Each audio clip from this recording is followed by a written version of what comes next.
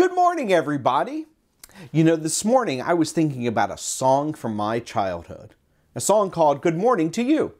And it goes like this. Good morning to you, good morning to you. We're all in our places with bright shining faces. Good morning to you. Have you ever heard that song before? It's a pretty happy song. I'm not sure that my face was always bright and shining when I was awakened by my mother singing that, but it is a pretty happy song.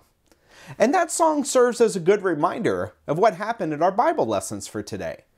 We just heard a story from the Old Testament about how Moses was in God's presence and he received the 10 Commandments. Because he was in the presence of God, his face, whenever he came back to the people, shined. It's pretty cool, huh? Yeah, I think so too. Well, if you like that, get this. The Bible lesson that I'm about to read in just a moment tells us that one day, Jesus and his disciples, well, 3 of them, Peter, James, and John, they went up a mountain to pray. As Jesus was praying, his face changed and his clothes became dazzling white. Suddenly, 2 men appeared and were talking to him. Do you know who was talking to Jesus? It was Moses and Elijah. We'll talk about Elijah a different time. You know, when we're in God's presence and reminded of God's way and word and will, our face should shine too.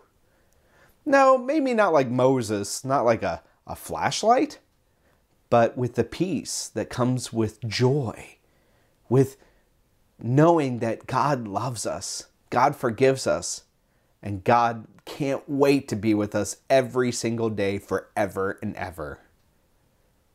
How can you shine the light of Jesus that has been given to you today? Well, there's a few ways I can think of. Maybe give your parents a hug. Say you're sorry when you've messed up. When someone else messes up, make sure you forgive them. Tell someone that you love them. Tell someone about Jesus so that they can have his light shine in them too. These are all great ways. So this week, make sure you let your light shine. Let's pray about this. Ready, set, pray. Dear God, thank you for shining your light in the world.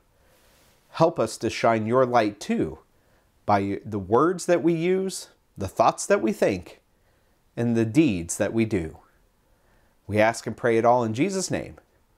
Amen. Thanks for coming, everyone.